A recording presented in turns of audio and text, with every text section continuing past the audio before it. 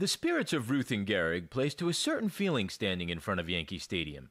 You don't have to be a player to understand Lou Gehrig's rightful place in New York Yankees history. We can live in that moment both then and now.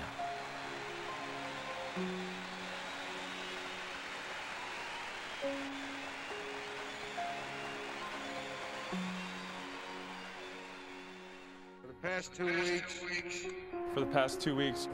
2 weeks. You have been reading about the bad break I got.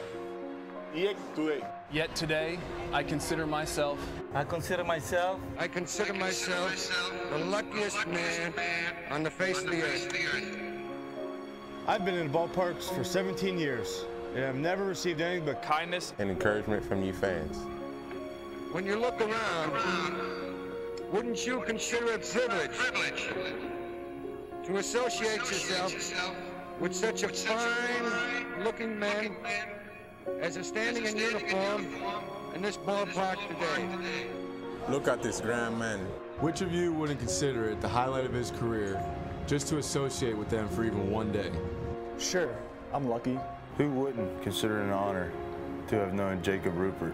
Also, the builder of baseball's greatest empire, Ed Barrow. To have spent 6 years with that wonderful little fellow, Miller Huggins. Then to have spent the next 9 years with that outstanding leader. that smart student of psychology, the best manager in baseball today. The best manager in baseball today. Joe McCarthy. Sure, unlucky. When the New York Giants, a team you would give your right arm to beat and vice versa, sends you a gift, that's something. When everybody down to the groundskeepers and those boys in the white coats remember you with trophies. Remember you with trophies? That's something. When you have a wonderful mother-in-law who takes sides with you and squabbles with her own daughter, that's something. When you have a father and a mother who work all their lives so you can have an education. And build your body. It's a blessing. When you have a wife who has been a tower of strength. When you have a wife who has been a tower of strength and shown more courage than you dreamed existed. That's the finest I know. So I close in saying that I might have been given a bad break, but I've got an awful lot to live for. The emotional power of that day in 1939, where Gehrig told the world of his personal challenge with ALS, will be retold and relived in dramatic fashion as Gehrig heads to the big screen in Hollywood fashion in a gripping story you'll never forget.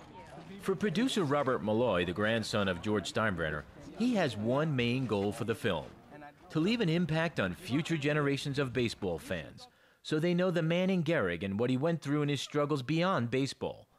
All in the name of his grandfather and his mother, Jessica. Molloy, along with producers Michael and David Uslan, promised to relive Gehrig's story to understand the man, his challenges, and his legacy. Lou Gehrig has 23 Major League Grand Slams.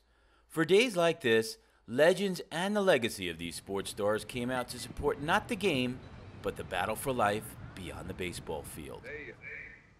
I consider myself the luckiest man on the face of the earth.